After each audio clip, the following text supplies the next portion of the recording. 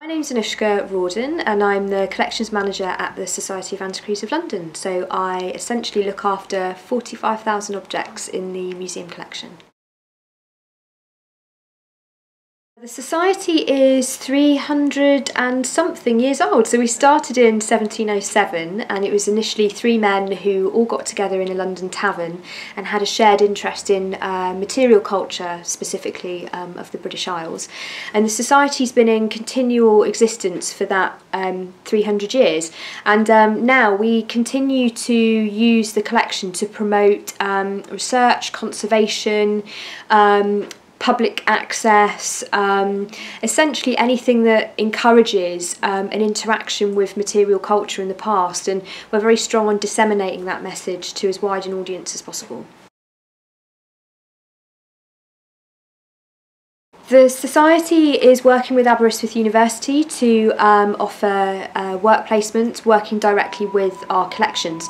So a work placement with us for an intense period, for example maybe 3 weeks, would involve you getting to handle objects, learning some basic conservation techniques, photographing objects, auditing them, improving their packing. Again, that's preventive conservation. So it's all hands-on skills that would feed into any interest that you might have in a career in the heritage or museum sector.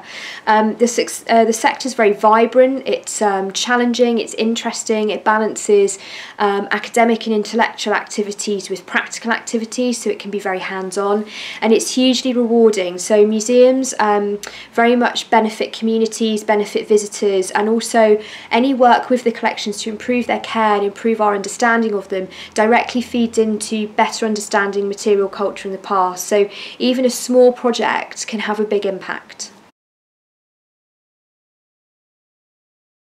Some of the benefits of doing a placement, it might be that you're not entirely sure if you want to have a career in a museum or heritage yet, and a placement will sort of hone your understanding of the heritage sector, and it might sort of make you know what area you want to pursue.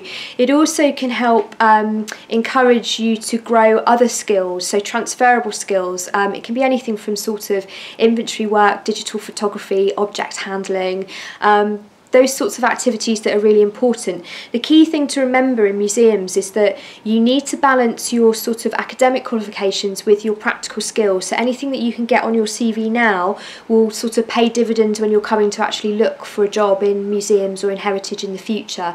It also helps to show your sort of commitment to the sector as well. So you've taken part in something as a student, so you've got you're able to show that from the point of your sort of academic study, you've been looking at a career in heritage.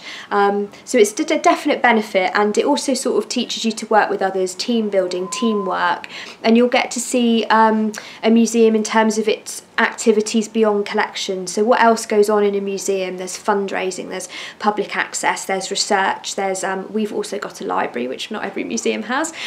So it'll also sort of give you a broader understanding of what it is to work in a museum.